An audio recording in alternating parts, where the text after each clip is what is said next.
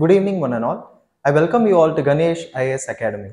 In today's session, we'll be seeing environment-based current affairs from the date January 13th to January 18th, 2024. Let us get into the news articles one by one. The first news that we are going to see for today is saltwater crocodile. Why are saltwater crocodiles in news? Let us understand that. And where have they spotted this?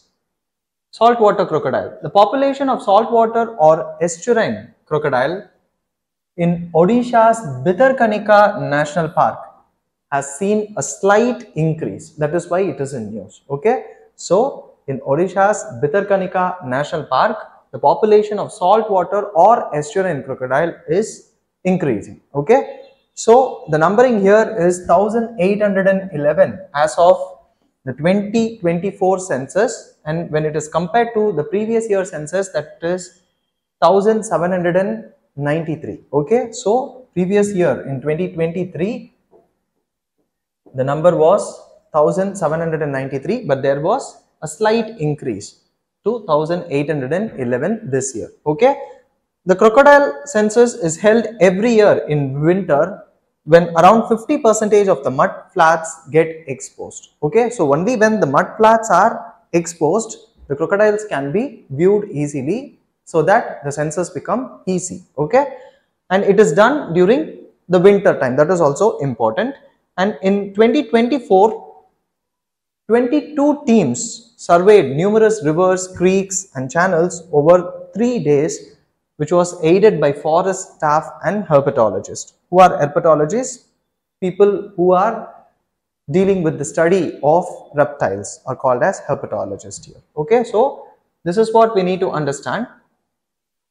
So about the census, what do we have to know? So all age groups show marginal growth. What does this mean? It means the experts are spotted increased counts across hatchlings, yearlings, juveniles, subadults and adults. So there is a marginal population growth when you consider it overall. Okay, so there was a marginal population growth overall among hatchlings, yearlings, juveniles, subadults and adults. But here one important point to be noted is only adults and subadults are potentially dangerous to humans here. Okay, not the smaller ones. So here we understand that human animal conflict is there even with crocodiles. Okay, so there is rising human crocodile conflict, which is an important concern here. The gradual expansion of saltwater giants range around the human habitations pose a increasing risk here, and then awareness and preventing fatal encounters is very crucial for coexistence of animal and crocodile. Animal and humans here. Here the animal is crocodile. Okay, so this is what we need to understand, that there is human animal conflict here. Next is, it is happening in the Bhitarkanika National Park. So we need to know little more details about Bhitarkanika National Park. So it is a national park which is located in the Kendrapara district of Odisha. Okay, and then it is also the second largest mangrove ecosystem after Sundarbans in India. Okay, very important. It is the second largest mangrove ecosystem after Sundarbans. Next, this national park is a network of creeks and canals which are inundated with waters from rivers like Brahmani, Baitarani, Dambra and Patasala, thus forming a unique ecosystem. So it has a network of creeks and canals, and they are inundated with the waters of these rivers. And it is home to the largest congregation of endangered saltwater crocodiles. That is what we are discussing now. And then there is a beach near this national park, that is Gahirmata Beach. This Gahirmata Beach, which forms the boundary of this sanctuary in the east, is the largest colony of olive ridley sea turtles. Very important. Okay, mass nesting, sometimes called as aribada. Okay, it happens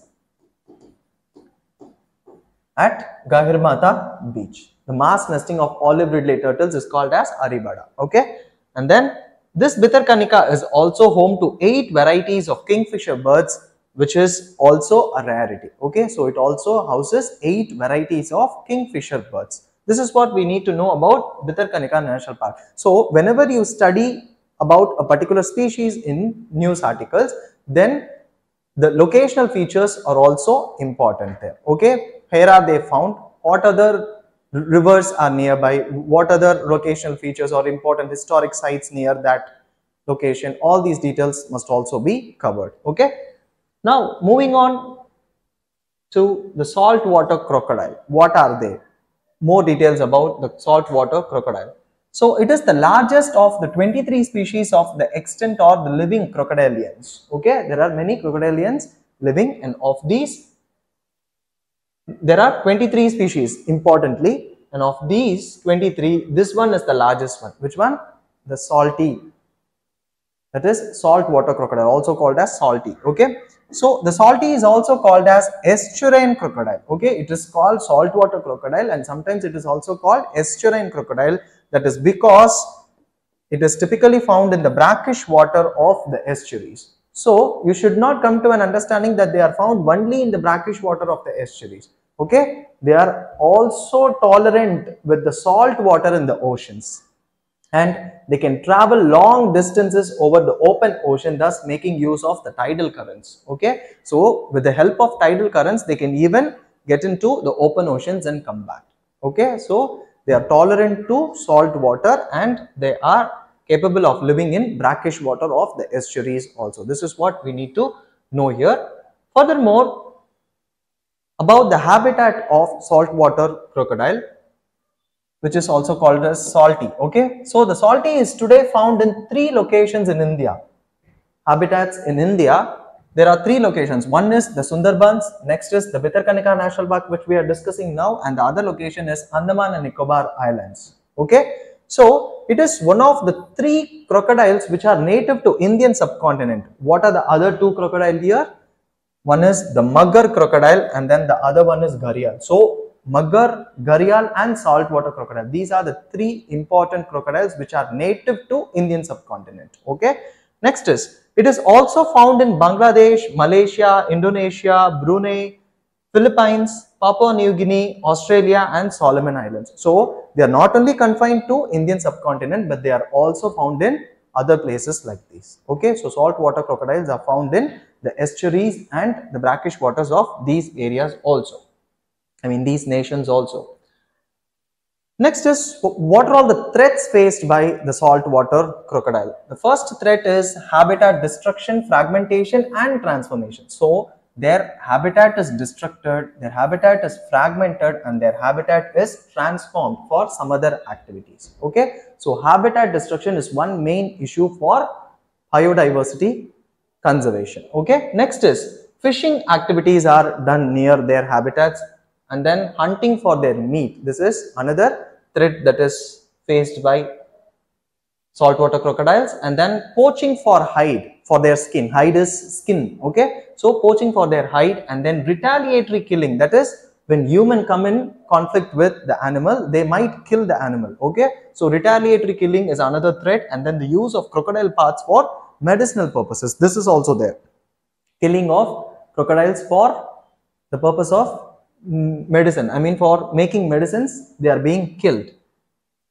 Next, we need to talk about the protection status of the saltwater crocodiles. Under IUCN, they are categorized as least concern. Okay, so they are least concern under IUCN category. And then under CITES, that is Convention on International Trade of Endangered Species of Flora and Fauna. Okay, under that convention, it is placed in Appendix 1. Okay, and there is an exception here, except the populations of Australia, Indonesia and Papua New Guinea, which are included in Appendix 2, which means there are more number of saltwater crocodile in these areas, that is Australia, Indonesia and Papua New Guinea, and there are no much problems like international trade here. Okay, whereas in other area it is kept under Appendix 1, which means international trade and other things, and trade related threats are happening to saltwater crocodiles. Okay, so this is what we need to understand here when talking about CITES, because it is about international trade of endangered species of flora and fauna. And then under the Wildlife Protection Act of India 1972, it is placed in Schedule 1, which means highest priority is given for their conservation. Okay, so this is what we need to know about the salt water.